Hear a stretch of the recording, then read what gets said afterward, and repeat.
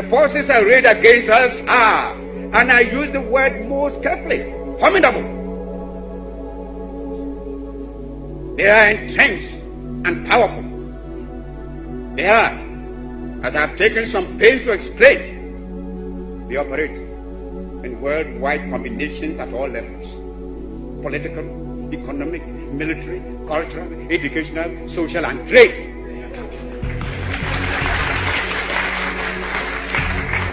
And not all, and through intelligence, cultural, and information services.